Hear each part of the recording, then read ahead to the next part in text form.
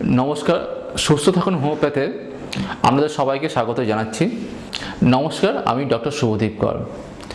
गतकाल जे विषयटा निये आलोचना करेछिलाम आजও সেই বিষয়টা নিয়ে আলোচনা করব, সেটা হচ্ছে সার্ভাইকাল স্পন্ডিলোসিস। যারা নতুন পেশেন্ট বা নতুন দর্শক তাদের হয়তো বুঝতে সামান্য অসুবিধা হতে পারে, কিন্তু আমি সেটাও যাতে বুঝতে অসুবিধা হয় সেইভাবে বলার চেষ্টা করব।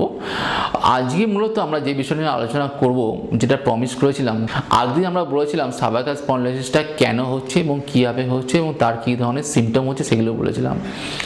আজকে আমরা আলোচনা করব সার্ভাইকাল স্পন্ডিলোসিসটাকে আমরা কীভাবে প্রিভেন্ট করতে পারি এবং তার জন্য কী কী লাইফস্টাইল চেঞ্জ করার প্রয়োজন আছে, বা কেনই বা সার্ভাইকাল স্পন্ডিলোসিসটা হচ্ছে সেটা আলোচনা করব।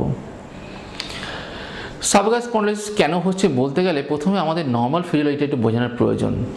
দেখুন, আমাদের এই যে অদ্ভুত আমাদের বডি সিস্টেম, এই বডির সামনে দেখুন আমাদের মাথা, মিডিলে আমাদের মাথা আছে এবং যেটাকে আমরা হেড বলছি বা মাথা বলছি, এটা আমাদের স্পাইনগুলো সেটাকে দাঁড় করে রেখেছে বা দাঁড়িয়ে আছে। এই মাথা আমরা বিভিন্ন রকম মুভমেন্ট করতে পারছি, ডান দিকে ঘোরাতে পারছি, বাঁ দিকে ঘুরছে, নিচে ঘোরাতে পারছি, সামনে ঘোরাতে পারছি, এবং আমাদের পুরো মাথার ওয়েটটা কিন্তু সার্ভাইকাল স্পাইনের উপর দাঁড়িয়ে আছে।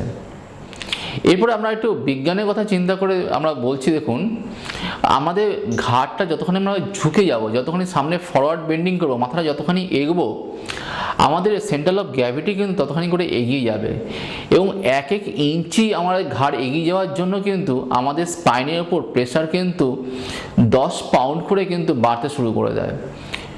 নর্মালি আমাদের যে মাথার ওয়েট সেটা সাধারণত হয়ে গিয়ে থাকে 17 থেকে 18 পাউন্ড। বুঝতে পারছেন, 1 ইঞ্চি যদি আমরা এগিয়ে যাই, আমরা যদি খানিকটা ঝুঁকে যদি দাঁড়িয়ে থাকি যদি, তাহলে দেখা যাবে আমাদের স্পাইনের উপরে আরও 10 পাউন্ড ওয়েট বেড়ে গেল। আরও যদি 1 ইঞ্চি বেড়ে যায় তাহলে আরও 10 পাউন্ড বেড়ে গেল। তার মানে কি, আমাদের স্পাইনগুলোর উপরে অনেক বেশি তার লোড পড়ছে। এবং তার বুঝতে পারছি, একটা আমাদের সিম্পল মাথা যার ওয়েট 17-18 পাউন্ড, সেটা একটু এগিয়ে যাওয়ার জন্য কিন্তু আমাদের স্পাইনের উপর প্রেশার অনেক বেশি পড়তে শুরু করেছে, এবং তার ফলে দেখা যাচ্ছে সার্ভাইকাল স্পন্ডিলোসিস অনেক বেশি আসছে। এবং কিছুদিন আগে একটা রিসার্চ করে দেখা যাচ্ছে পৃথিবীতে যত ডেন্টিস্ট আছে তাদের অধিকাংশ ক্ষেত্রে দেখা যাচ্ছে তারা সার্ভাইকাল স্পন্ডিলোসিসে ভুগছেন। তার কারণ হচ্ছে, বলা হচ্ছে ডেন্টিস্টদের অধিকাংশ ক্ষেত্রেই যখন পেশেন্টদের দাঁত দেখতে হয়, সারাদিন তারা দাঁত দেখছে, অতএব সেই দিক অধিকাংশ ক্ষেত্রে তাদের সামনের দিকে ঝুঁকে কাজ করতে হচ্ছে, এবং তার ফলে তাদের স্পাইনের উপর অনেক বেশি প্রেশার পড়ছে, এবং তাদের দেখা যায় সার্ভাইকাল স্পাইনের মধ্যে ডিজেনারেশন অনেক তাড়াতাড়ি হচ্ছে এবং সার্ভাইকাল স্পন্ডিলোসিস অনেক তাড়াতাড়ি ডেভেলপ করছে। কারণ আমরা যখন আমাদের লাইফস্টাইলের মধ্যে এই জিনিসটাকে চেঞ্জ করার চেষ্টা করবো, সামনে ঝুঁকে দাঁড়ানো, আমাদের দেখুন বদভ্যাস কীরকম। আমরা অনেক সময় দেখুন আমরা খানিকটা কেউ আমরা যখন বসছি বা দাঁড়াচ্ছি, কেউ সামনের দিকে ঝুঁকে দাঁড়াচ্ছি বা কেউ পিছন দিকে একটু হেলে দাঁড়াচ্ছি, বা চেয়ারে যখন বসছি খানিকটা পিছিয়ে আরাম করে বসছি, এবং তার ফলে কিন্তু আমাদের মাথার সেন্টার অফ গ্র্যাভিটি কিন্তু চেঞ্জ হয়ে যাচ্ছে। কারোর ক্ষেত্রে পিছিয়ে বসলে পিছিয়ে যাচ্ছে, পিছিয়ে গেলেও সেই একই ব্যাপার, যতখানি পিছিয়ে যাবেন তার জন্য 10 পাউন্ড করে, 1 ইঞ্চির জন্য 10 পাউন্ড করে ওয়েট বাড়তে থাকবে, এবং সেটাই কিন্তু ডিজেনারেশনের কারণ হচ্ছে। অতএব আমাদের সার্ভাইকাল স্পন্ডিলোসিসকে যদি প্রিভেন্ট করতে হয় এবং যদি সারাতে হয় বা ঠিকঠাক যদি রাখতে হয়, আজকে আমরা সার্ভাইকাল স্পন্ডিলোসিস আছে মানে আপনাকে ওষুধ দিয়ে আমি সুস্থ করেছি মানে আপনার জীবনে আবার সার্ভাইকাল স্পন্ডিলোসিস ফিরে আসবে না, এটা কিন্তু গ্যারান্টি দিয়ে কেউ বলতে পারে না। আবার যদি আমরা যে সার্ভাইকাল স্পন্ডিলোসিস হওয়ার যে ফ্যাক্টরগুলো আছে সেগুলোকে যদি আমরা অ্যাগ্রাভেট করে দিই, সেগুলো কিন্তু সার্ভাইকাল স্পন্ডিলোসিস ফিরে আসতে পারে। অতএব সার্ভাইকাল স্পন্ডিলোসিস মানে হচ্ছে আমাদের ঘাড়ের মধ্যে ডিজেনারেশন বা ক্ষয়।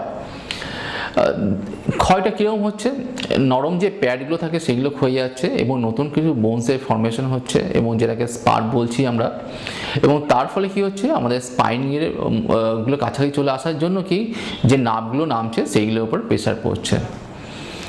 এবং তাহলে আমরা সার্ভাইকাল স্পন্ডিলোসিসের জন্য কী কী সিমটম হতে পারে, ঘাড়ে ব্যথা হতে পারে, মাথা ঘোরা হতে পারে, হাতের দিকে নার্ভের দিকে নামতে পারে ব্যথাগুলো, এই সমস্যাগুলো হতে পারে। তাহলে এবার সার্ভাইকাল স্পন্ডিলোসিস ক্ষেত্রে আমরা এটাকে প্রিভেন্ট করবো কী করে? তার জন্য যেটা প্রথমেই বললাম, আমাদের পশ্চারগুলো ঠিক করা উচিত।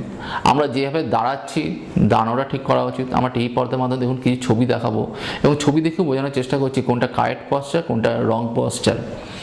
এবং এই সূক্ষ্ম সূক্ষ্ম জিনিসগুলোকে যদি আমরা চেঞ্জ করতে পারি, তাহলে কিন্তু সার্ভাইকাল স্পন্ডিলোসিসকে কিন্তু আমরা অনেকটা আটকাতে পারি। আবার যখন চেয়ারে বসার কথা আমরা বলছি, দেখুন একজন পেশেন্ট দেখুন চেয়ারে বসছে, সে পিছন দিকে হেলে বসছে, আরেকজন সামনের দিকে ঝুঁকে বসছে, আরেকজন স্ট্রেটভাবে বসছে। তিনটের মধ্যে পার্থক্য আছে এবং তার জন্য কিন্তু দেখুন কোনটা যেটা সঠিক পশ্চাৎ সেটা আমরা টিক দিয়েছি এবং সেটাকে সঠিক বলা হয়েছে এবং সেটাই কিন্তু ঠিক। এরপরে আমরা দাঁড়ানোর সময় দেখুন অধিকাংশ ক্ষেত্রে আমরা খানিকটা ঝুঁকে দাঁড়াচ্ছি বা ফরওয়ার্ড বেন্ডিং করছি এবং তার জন্য আমাদের স্পাইনের উপর অনেক বেশি প্রেশার পড়ছে, সেটা আমি আলোচনা করেছি। দাঁড়ানো বললাম, বসা বললাম, এবার হচ্ছে শোয়া। এবং আমি দেখেছি আমার কাছে যত পেশেন্ট আছে তারা অনেকেই এসে বলে ডাক্তারবাবু আমার সার্ভাইকাল স্পন্ডিলোসিস হচ্ছে, আমি কিন্তু তক্তা বসে ঘুমোচ্ছি। এবং এটা কিন্তু একদম রং। দেখুন আমাদের ঘাড়ের বা আমাদের বডির যে স্পাইনটা আছে সেই স্পাইনটা কিন্তু কখনোই সোজা নয়, সেই স্পাইনটা কিন্তু কার্ভ, কারণ স্পাইনটা সামনের দিকে বেঁকে থাকে, তারপরে কার্ভেচার থাকে। এবং আরও মজার বিষয় হচ্ছে আমাদের বডিটাও কিন্তু কার্ভ। অতএব আমরা যখন তক্তা বসার উপর যখন শুচ্ছি তখন কিন্তু আমার বডিটা কিন্তু বেন্ড হয়ে যাচ্ছে, আমাদের স্পাইনটা কিন্তু বেন্ড হয়ে যাচ্ছে, তার জন্য কিন্তু আমাদের ঘাড়ের উপর অনেক বেশি প্রেশার পড়ছে। অতএব যারা সার্ভাইকাল স্পন্ডিলোসিসে ভুগছেন তাদের ক্ষেত্রে আমার রিকোয়েস্ট, দয়া করে কাঠের তক্তা বসে শোবেন না, নরম বিছানাতেও শোবেন না, কিন্তু অল্প নরম বিছানায় শোন যাতে আমরা বডির কার্ভটা তার সঙ্গে অ্যাডজাস্ট হয়ে যায় এবং তবে গিয়ে স্পাইনটা সোজা হয়ে যাবে। 2 নম্বর কথা হচ্ছে যারা সার্ভাইকাল স্পন্ডিলোসিসে ভুগছেন তাদের ক্ষেত্রে যখন বালিশটা যখন মাথায় দিয়ে শোবেন, খুব উঁচু বালিশ হওয়া উচিত নয়, টিপর দেখুন ছবি দেখাচ্ছি। আবার দেখুন বালিশটা খুব নিচু হওয়া উচিত নয়, তাহলেও কিন্তু সঠিকভাবে ঘুম হবে না, বা তাহলে কিন্তু ঘাড়ের স্পাইনের উপরে প্রেশার অনেক বেশি পড়বে। সবচেয়ে ভালো হচ্ছে আমাদের যেটা বাটারফ্লাই সেট বালিশ বলে থাকি, বালিশের মাঝখানটা নিচে থাকবে, মাথার নিচে থাকবে এবং সাইডটা একটু ফোলা থাকবে যাতে মাথাটা ঠিকমতোভাবে ব্যালেন্স থাকে, বেশি না নড়ে।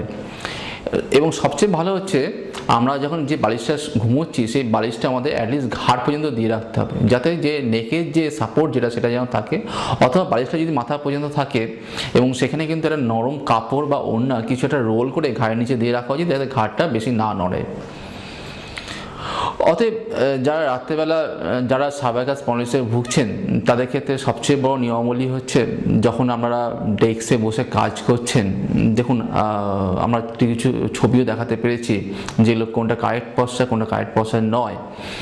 অধিকাংশ ক্ষেত্রে কিন্তু আজ বুঝতেই পারছেন, যারা এটা রিসার্চে দেখা যাচ্ছে, যারা সামনে ঝুঁকে যাদের কাজ করতে হবে, এই ধরনের যাদের কাজ যাদের, যেমন ব্যাংকে এমপ্লয়েড এবং যারা কম্পিউটারে কাজ করে সামনের দিকে ঝুঁকে কম্পিউটারে কাজ করতে হয়, তাদের কিন্তু অধিকাংশ ক্ষেত্রে কিন্তু আজ সার্ভাইকাল স্পন্ডিলোসিস মাস্ট হয়ে গেছে। এবং রিসার্চ প্রুফ যত বেশি ঘাড়টা এগিয়ে ফরওয়ার্ড বেন্ডিং করে কাজ করতে পারবেন এবং যদি স্পাইনটা যদি বেঁকে গিয়ে থাকে সেখানে কিন্তু সার্ভাইকাল স্পন্ডিলোসিস আসার সম্ভাবনা কিন্তু অনেক বেশি। অতএব আপনারা যখন ব্যাংকে কাজ করছেন বা আরও একটা যেটা বিষয় সেটা হচ্ছে যখন আমরা মোবাইল ফোনে কথা বলছি বা মোটরসাইকেল চালাচ্ছি বা গাড়ি চালাচ্ছি এবং কানের মধ্যে মোবাইল দিয়ে ঘাড়টা বেন্ড করে চালাচ্ছি এবং দীর্ঘদিন এই জিনিসটা করতে করতে এটাও কিন্তু স্পন্ডিলোসিসে কিন্তু অন্যতম কারণকে ডেকে নিয়ে আসছে। কারণ এখানেও কিন্তু আমাদের মাথার যে সেন্টার অফ গ্র্যাভিটি, ওয়েটের যে সেন্টার অফ গ্র্যাভিটি সেটা সাইডে সরে যাচ্ছে এবং তার ফলে কিন্তু স্পাইনের উপর প্রেশার অনেক বেশি পড়ছে এবং তার জন্য ডিজেনারেশন হচ্ছে। অতএব যারা সার্ভাইকাল স্পন্ডিলোসিসে ভুগছেন তাদের জন্য কিন্তু যে নিয়মগুলি বলছি এবং সেই লোকগুলি বারবার করে কিন্তু বলতেও কিন্তু খানিকটা আপনাদের কাছে পৌঁছাতে পারবো, কিন্তু তবেই জানবো আমাদের এই অনুষ্ঠানের সার্থকতা যদি আপনাদের কাছে এই মেসেজগুলো পৌঁছাতে পারি, কোনগুলো এবং কী ধরনের কাজ করলে সার্ভাইকাল স্পন্ডিলোসিস বাড়ে। এবার দেখুন কিছু আজকে অনুষ্ঠানে আমি অনেকে প্রমিস করেছিলাম কিছু ব্যায়াম দেখাবো যেগুলো সার্ভাইকাল স্পন্ডিলোসিসের ক্ষেত্রে খুব ইজি ব্যায়াম। দেখুন আজকে যে ব্যায়ামগুলো দেখাবো এইগুলো কিন্তু অলমোস্ট 90% পেশেন্টের ক্ষেত্রে এইগুলো কিন্তু আপনাকে ফলপ্রসূ রেজাল্ট দিচ্ছে, কিন্তু কিছু কিছু পেশেন্টের ক্ষেত্রে দেখা যাচ্ছে এইগুলো কিন্তু খুব ভালো রেজাল্ট দিচ্ছে না। এবং অতএব আমি যে ব্যায়ামগুলো তার কারণ হচ্ছে, কারণ সার্ভাইকাল স্পন্ডিলোসিস বলার সময় আগেই বলেছি আমাদের সার্ভাইকাল স্পন্ডিলোসিস আবার কারণ চলে এসছে, কারণ ক্যানাল টেনোসিস হচ্ছে, কারো হার্নিয়েশন অফ ডিস্ক হচ্ছে, কারো ক্যানাল স্টেনোসিস হচ্ছে, কারো ডিস্ক প্রোলাপস হচ্ছে এবং প্রত্যেকের কারোর আগের দিকে হচ্ছে কারোর পিছের দিকে হচ্ছে। সেই অনুযায়ী কিন্তু আমাদের কিন্তু ব্যায়ামও কিন্তু চেঞ্জ হয়ে যাচ্ছে। কিন্তু যে ব্যায়ামগুলো দেখুন টিভি পর্দায় দেখাচ্ছে এইগুলো খুব সিম্পল ব্যায়াম, এগুলো করার পরে যদি আপনার ব্যথা না বাড়ে বা কোনো সমস্যা যদি না হয় তাহলে এগুলো কিন্তু কন্টিনিউ করে যান। এবং এগুলো করতে গিয়ে যদি দেখা যায় আমরা হাতের অবশ ভাবটা বেড়ে যাচ্ছে বা ঝিনঝিনটা বেড়ে যাচ্ছে বা মাথা ঘোরা বেড়ে যাচ্ছে তাহলে কিন্তু এগুলো কিন্তু বন্ধ করে দেবেন। সেখানে কিন্তু ডাক্তারবাবুর পরামর্শ নিয়ে বা আমাদের সঙ্গে এসে দেখিয়ে সে কিন্তু স্পেসিফিক ব্যায়াম করার প্রয়োজন আছে এবং সেখানে কিন্তু আরও ডিটেলসে যাওয়ার প্রয়োজন আছে। দেখুন টিভি পর্দায় দেখুন আমরা যে ব্যায়ামটা দেখেছি, প্রথমেই আমরা যেটা দেখাচ্ছি যেটা হচ্ছে স্পাইনটাকে সোজা করে সোজা হয়ে বসার কথা আমরা বলছি, এবং তারপর দেখুন দেখাচ্ছি আমরা ঘাড়টাকে আস্তে আস্তে পিছন দিকে নিয়ে যাওয়ার কথা বলছি এবং আবার সামনের দিকে আস্তে আস্তে নিয়ে আসতে বলছি। এবং আমরা কখনোই চাই না পেশেন্ট সামনের দিকে ঝুঁকে ঘাড়টা ফরওয়ার্ড বেন্ডিং করুন, এটা আমরা চাই না। অর্থাৎ ঘাড়টা স্ট্রেট রেখে আস্তে আস্তে পিছনে নিয়ে আসবেন, আস্তে আস্তে আবার নর্মাল জায়গাতে ফিরে নিয়ে আসবেন এবং রাইট সাইডে নিয়ে আসবেন, লেফট সাইডে নিয়ে আসবেন। এবং তার পরবর্তীকালে আমরা দেখাচ্ছি এবং বাঁ হাতের মধ্যে প্রেশার দিয়ে মাথাটাকে আমরা বাঁ দিকে সরানোর চেষ্টা করবো, সেটা ছবিতেও আমরা দেখাচ্ছি। এবং রাইট সাইডেও আমরা ঠিক তাই করবো, হাত দিয়ে চাপবো এবং ঘাড়টাকে আস্তে আস্তে সেই দিকে প্রেশার দিয়ে সরাতে চাইবো। এবং একই রকমভাবে পিছন দিকে আমরা একই জিনিসটা করবো, পিছন দিক থেকে প্রেশার দেবো এবং ঘাড়টাকে পিছন দিকে নিয়ে যাওয়ার চেষ্টা করবো এবং সামনের দিকেও ফরওয়ার্ডে এসে একই জিনিসটা করবো, সামনের দিকে আমরা প্রেশার দেবো, ঘাড়টাকে এগিয়ে নিয়ে যাওয়ার চেষ্টা করবো, হাত দিয়ে সেটাকে পিছিয়ে নিয়ে আসার চেষ্টা করবো। অতএব এখানে দেখতেই পাচ্ছেন 7টা থেকে 8টা ব্যায়াম। এই ব্যায়ামগুলো কিন্তু খুব ইজি ব্যায়াম এবং এগুলো আমরা বাড়িতে বসে যে কেউ করতে পারেন এবং চেয়ারে বসে বসে করতে পারেন, আপনি কাজ করার ফাঁকে ফাঁকে করতে পারেন। অতএব এই ব্যায়ামগুলো কিন্তু খুব ইজি ব্যায়াম। দেখুন টিভি পর্দার ছবিগুলো দেখুন, আরও ভালো করে দেখুন, আরেকবার করে দেখুন, আমরা বুঝতেই পারবেন। প্রথমে ঘাড়টা নর্মাল পজিশনে রেখে প্রথমে আস্তে আস্তে ঘাড়টা পিছন দিকে নিয়ে আসা হচ্ছে এবং তার পরবর্তীকালে ঘাড়টাকে ডান দিকে একবার নিয়ে যাওয়া হচ্ছে, একবার বাঁ দিকে নিয়ে যাওয়া হচ্ছে এবং তার পরবর্তীকালে দু হাত দিয়ে প্রেশার দিয়ে একবার বাঁ দিকে প্রেশার দিয়ে হাড়টাকে বাঁ দিকে নিয়ে যাওয়ার চেষ্টা করা হচ্ছে, এবার বাঁ দিকে প্রেশার দিয়ে ডান দিকে প্রেশার দিয়ে ডান দিকে নিয়ে যাওয়ার চেষ্টা করা হচ্ছে এবং একবার সামনে এবং পিছন দিকে করা হচ্ছে, ঘাড়টাকে প্রেশার দিয়ে নিয়ে যাওয়ার চেষ্টা করা হচ্ছে। দেখুন আজকে ব্যায়াম করার প্রয়োজনটা কেন? সার্ভাইকাল স্পন্ডিলোসিসের ক্ষেত্রে ব্যায়াম করার প্রয়োজন হচ্ছে আমাদের ঘাড়ের যে স্পাইনগুলো থাকে, স্পাইনগুলোকে বাইন্ডিং কে করছে, আমাদের কতগুলো মাসেলস বাইন্ডিং করছে। অতএব এই মাসেলসগুলোর মধ্যে যদি ফ্লেক্সিবিলিটি না থাকে, মাসেলসগুলো যদি ফ্যাটিক হয়ে গিয়ে থাকে এবং মাসেলসগুলো যদি রিল্যাক্স হয়ে গিয়ে থাকে, তাহলে কিন্তু আপনি যতই স্পাইনের ডিজেনারেশনের ওষুধ দিন তাহলে কিন্তু এগুলো ঠিক হবে না। কিন্তু আমি এরকম দেখেছি অনেক পেশেন্ট বলেছে তারা তো ব্যায়াম করার সময় নেই, আমি এরকম পেশেন্ট দেখেছি তারা তো শুধু ওষুধ দিয়েছি, তাদের কিন্তু রেসপন্স কিন্তু খুব ভালো হচ্ছে না। এবং তারপরে কিন্তু সেই পেশেন্ট যখন ব্যায়াম করতে শুরু করছে এবং তার সঙ্গে হোমিওপ্যাথি ওষুধ খাচ্ছে, তখন কিন্তু দুটো মিলে কিন্তু একটা এক্সিলেন্ট রেজাল্ট হচ্ছে এবং অলমোস্ট কিউরের দিকে যাচ্ছে। আমার দেখা যত আমি পেশেন্ট দেখেছি তার মধ্যে almost 100% cervical spondylosis is curable. এবং হয়তো একজন পেশেন্ট হয়তো আমাদের কাছে যখন আসে তখন তার হয়তো ডিজেনারেশন অনেক বেশি হয়ে গিয়ে থাকে এবং বা হার্নিয়েশন অফ ডিস্ক বা পোলাপস এগুলো অনেক বেশি হয়ে গিয়ে থাকে এবং তাদের ক্ষেত্রে হয়তো আমরা কিওর করতে পারছি না, কিন্তু সেই পেশেন্টদেরও কিন্তু অপারেশনের হাত থেকে কিন্তু আমরা কিন্তু নর্মাল জায়গাতে ফিরিয়ে আনতে পেরেছি এবং তারা কিন্তু ভালো আছেন। অতএব সার্ভাইকাল স্পন্ডিলোসিস যাদের হয়েছে বা সার্ভাইকাল স্পন্ডিলোসিস নিয়ে যারা চিন্তা করছেন আমরা হোমিওপ্যাথি চিকিৎসা করব কি করব না বা কী ধরনের চিকিৎসা করব, তারা কিন্তু নির্দ্বিধায় হোমিওপ্যাথি ট্রিটমেন্টে আসতে পারেন। কারণ আজ থেকে 10 বছর আগে টিভি পর্দায় বসে আমি প্রথম বলতে শুরু করেছিলাম সার্ভাইকাল স্পন্ডিলোসিস ইজ কিউরেবল এবং গত 10 বছর ধরে টিভি পর্দায় রেগুলার বলছি সার্ভাইকাল স্পন্ডিলোসিস কিউরেবল এবং তার সাইমালটেনিয়াসলি বহু পেশেন্টকে কিন্তু কিওর করতে পেরেছি এবং তারা সুস্থ আছেন এবং তার বহু প্রমাণ আছে এবং যারা সুস্থ হয়ে গেছে। এবং সেই কারণে এই ভরসাতে আমাদের বলতে পারি সার্ভাইকাল স্পন্ডিলোসিস কিন্তু সারানো সম্ভব। এবং দেখুন আপনার সার্ভাইকাল স্পন্ডিলোসিস নিয়ে আসছেন, আমি আপনাকে সারিয়ে দিচ্ছি বা যে কোনো চিকিৎসার মাধ্যমে সুস্থ হয়ে যাচ্ছেন, কিন্তু তারপরেও কিন্তু আমার ম্যানেজমেন্টের দায়িত্ব কিন্তু আপনার। এবং ওষুধ খেলেন হয়তো মাস 6 ট্রিটমেন্ট করলেন, তার মধ্যে সার্ভাইকাল স্পন্ডিলোসিস ভালো হয়ে গেল, কিন্তু তার পরবর্তীকালেও কিন্তু আমি যে নিয়মাবলীগুলোর কথা বারবার করে বলছি এই নিয়মাবলীগুলো কিন্তু ফলো করার চেষ্টা করবেন। মানে নিয়মগুলো আরেকবার একটু রিভিশন করে নেওয়ার চেষ্টা করি, জাস্ট 1 মিনিট আছে আমাদের।